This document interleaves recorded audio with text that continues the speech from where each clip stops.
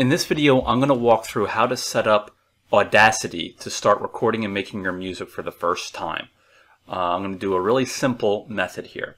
So the first thing after you've downloaded Audacity is you want to go into Audio Setup. And what you want to make sure is that your playback device is selected. This is going to be the device that the music is played back for. If you have an audio interface that you're using to listen to, you want to select that.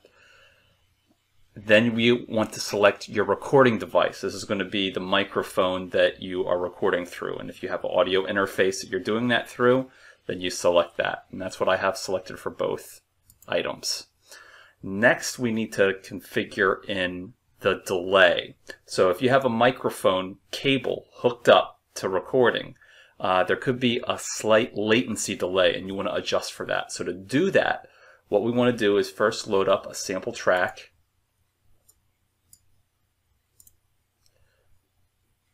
Then we want to set up our headphones that we are using to listen to the music, crank up the volume, and then record over top the microphone.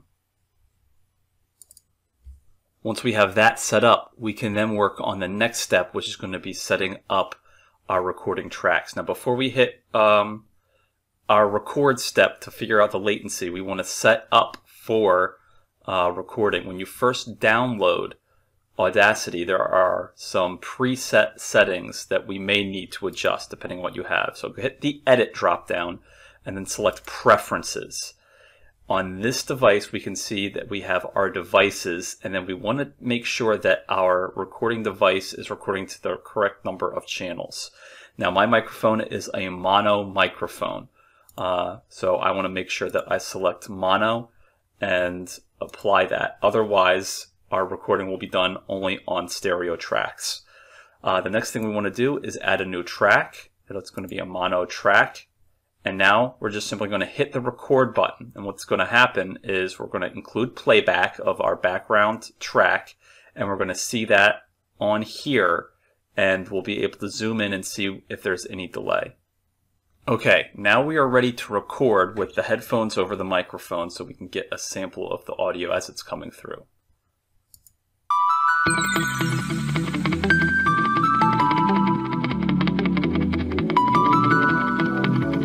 Okay, and that's all the time that I really need for there. So what I really want to do is I want to compare the waveform from here and to here and see what the difference is. Now we're going to want to make sure that we're including time up to the millisecond. So select that so we can see all the details inside here and get the closest time that we can.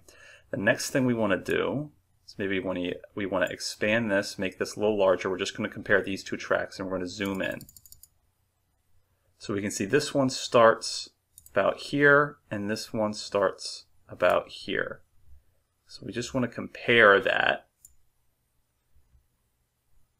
And then we can see this one starts at 3:01 and this one starts at 3:34. So then we have a difference of 0.033 that we need to take into account and adjust. So now we want to go back into our preferences, and then in our latency compensation, we want to adjust this accordingly. So we can see the default latency here is -130, but that's not enough. We have an additional 33 that we need to add on here. In my case, that's going to take it to 63. And now it should work. So what I'm going to do is I'm going to delete this and we're going to try this again.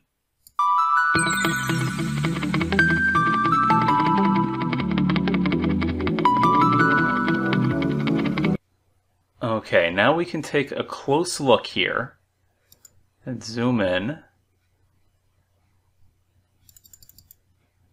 And we can see it looks like it's lining up pretty much exactly, the waveform here and the waveform here. And then we can test this out by just playing both of them together and making sure they sound uniform.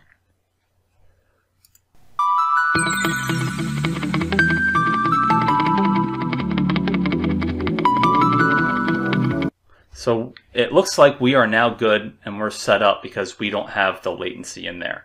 Now it's just a matter of playing the music and singing along.